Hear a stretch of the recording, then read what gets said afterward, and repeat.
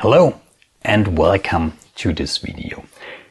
So you are now at the level where you maybe have learned to program, you have implemented your first projects, you feel fairly confident, and then you start your first bigger project, right? The next level project, and you realize, wow, software engineering is really hard.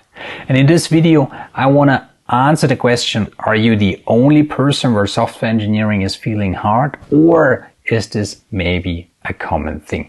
But before we do that, let me first introduce myself.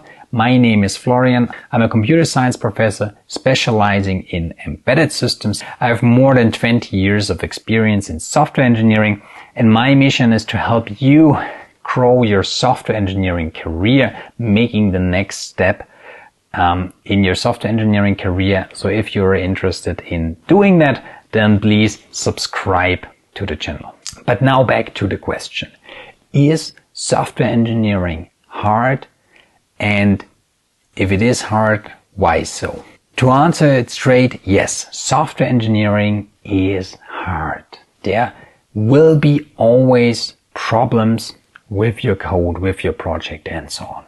And when we look at the history of software engineering, how software engineering and this engineering approach to making software, to programming, got started, we have to go way back into the 1960s, where at a NATO conference at that time in Garmisch, this topic of software engineering was born, right? Because the attendees there in the 60s realized they have a problem with software projects. They call it the software crisis, because what they realized is that when they develop software, usually either they don't get the functional scope that they intended, or the project is way overshooting the schedule, or they have other issues with the software project. So what they realized is software engineering is hard, or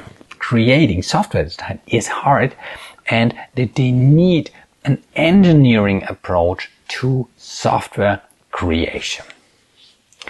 And that's when in the 1960s, software engineering as we know it today was born. And one of my favorite quotes from this NATO conference was, "We build software like the Wright brothers build aircrafts. We build the whole thing, we push it over the cliff, we let it crash, and then we start over again." And now, 60 years later, is it any better? Well, yes, there is a lot of progress being made in the area of software engineering. And when you look at studies that analyze whether or not software projects fail and how many software projects fail, there is improvement visible, and it's to a large extent attributed to the discipline of requirements engineering and putting a lot of work in up front, and not just on the coding side, right? Thinking more in the beginning is apparently a thing that helps you when doing software engineering. That's no big surprise. That's something that we know now, but it wasn't as obvious 60 years ago. But still, we see our fair share of software projects failing, either failing to provide the functionality that we hoped for, or failing in the sense that they don't meet their milestones, or that the projects take much more time than originally planned, are much more expensive than originally planned, and so on and so on.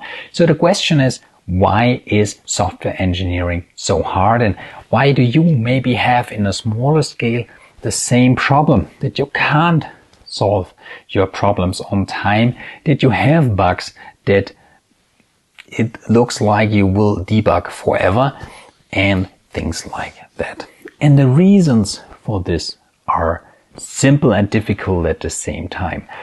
They are simple because software is complex, and it's hard for us to control this complexity, and that's where a lot of the problems are coming from. And usually when we build a software system, nothing similar was built before, or at least not by us, right? We solved the problem for the first time. So we might be able to look at other solutions out there, but we don't know how they did it internally, and we have to solve the issues for the first time.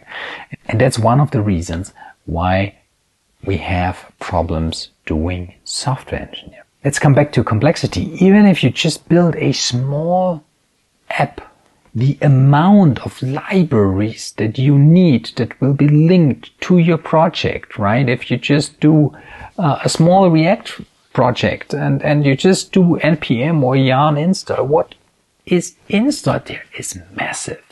And it's a massive amount of code. And that's in most of the areas out there. You have a lot of code that is involved. There is a lot of complexity, and this is hard to be controlled. So the good news is you're not alone.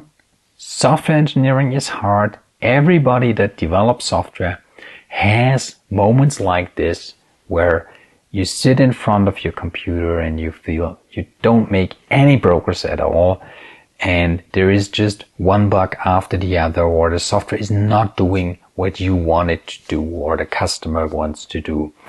And that's normal. And what helps to solve those problems, to make it easier, is to apply software engineering processes and applying this engineering mindset.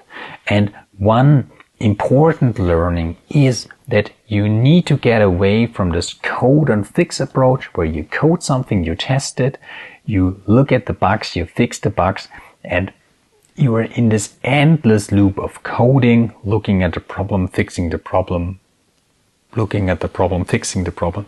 But you actually apply an engineering approach. You do planning ahead, you write requirements, you do design, you write tests, and so on, rather than just this code and fix. And if you start doing that, you will see you become much more predictable in your outcomes, in the time it needs to do certain things, and it will feel much easier. So I hope you found this video helpful. Let me know in the comments if you didn't, or if you were looking for other information. If you liked the video, then please smash the like button. And of course, if you want to see more videos just like this one, then please consider subscribing to my channel so that I can see you in the next video.